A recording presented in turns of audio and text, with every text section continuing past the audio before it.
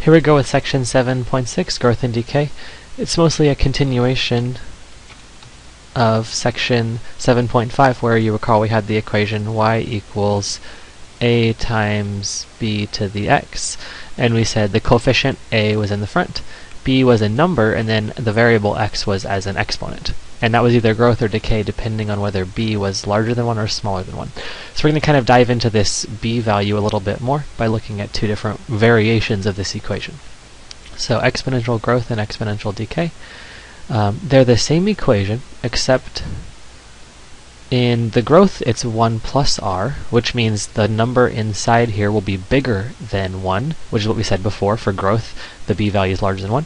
And then for decay, it's 1 minus r, because that will give you a number less than 1, and therefore when you multiply by a number less than 1, your overall answer gets smaller and smaller and smaller.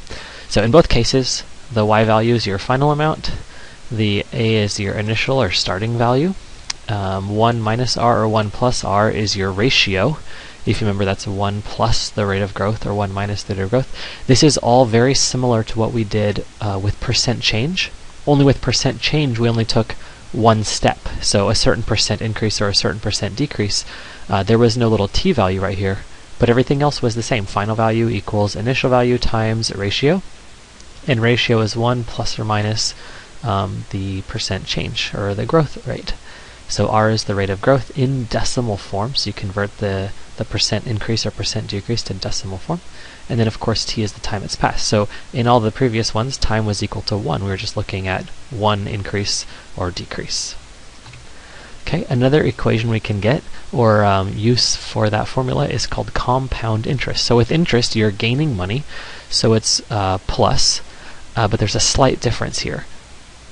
We still have your final amount, or current amount, except it's called a instead of y. I don't know why, this is just the variables that the book used, but your final amount equals your starting amount, or principal it's called, times the ratio, more or less. The difference here is that you can compound your interest once per year, or twice per year, or 12 times per year. There's different ways that you can compound it, which basically means how often are you getting paid. And so the rate of growth is the overall interest rate divided by the number of times you're compounding. So for example, if you have an interest rate of 6% overall, but you get paid once per month, then you're not getting 6% every month. You're getting 6% spread out over the year. So each month you're getting basically 1/12 of that 6%. So you take the 6% and you divide it by the number of payments you're receiving. So n is the number of times that you compound it, which is equivalent to saying number of payments.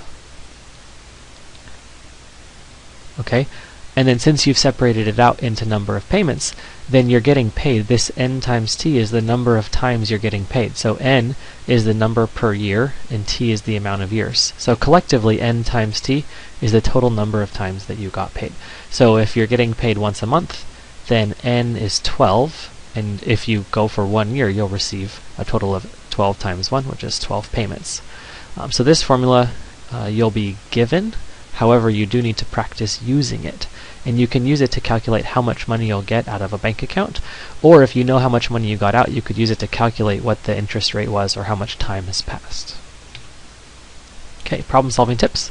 These are just like our percent change equations, like I said before, which is, I had always written final equals initial times ratio, right? So all we're doing is we're saying that this can happen multiple times, so we put a little exponent up here for more than once, and that's the new equation. So for compound interest problems, you want to be very cautious and go one step at a time. So the first thing is to write down what you know and what you're trying to find, and convert everything that you need to into decimal form. Second, you'll plug in the knowns and unknowns to the equation, and then finally you can start solving. So really do take this as a 3-step process. And then the last is overall, remember the growth and decay structure. So make sure your answer makes sense. If you've got exponential growth, your answer should come out to be very large, and if you've got exponential decay, your answer should come out to be very small. Okay, we'll do a couple of quick questions.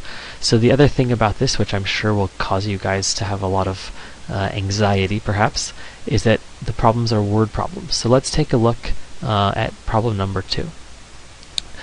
Determine the amount of an investment. $500 is invested at an interest rate of 4.25% compounded quarterly for 12 years. So we can write down our variables.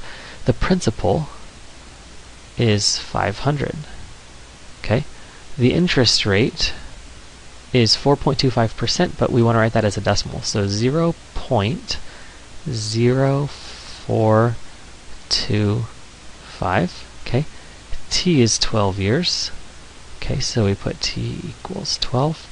And then n is the number of times it's compounded per year. So it says compounded quarterly. Quarterly means 4 times per year. So n is 4. Okay, so once we've written down what we know, we can write the equation. A, the final amount, equals P times 1 plus R over N to the power NT. So here's step 1. Sorry, I'm just kind of spreading out into the space that I have. Here's step 2, and then here's going to be step 3. So A equals 500 times 1 plus 0.0425 over 4 to the power 4 times 12. So in your calculator, you're going to do this inside part first. So let me type this in. 1 plus 0.0425 divided by 4. Okay, hit equals. You got now the inside of the parentheses part. We're going to raise that to a power. 4 times 12 is the 48, so to the 48th power. This is why you need an exponential function on your calculator. Okay, that gives us this overall parentheses to the exponent, and we're going to multiply that by 500, and we get the final answer.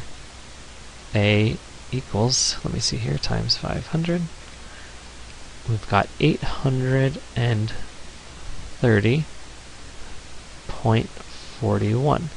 Okay, so this is a money amount. So if we invest $500, then 12 years later, we would have $830.41. We would have made a couple of $100 profit, and that's interest rate of 4%.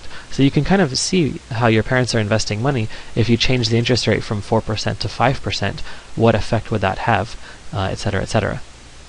So yeah, this is the way that you do these problems. You write down what you know, you write down the equation, you plug what you know into the equation, and then ultimately you solve. So if it's growth or decay, you can either do 1 plus or 1 minus.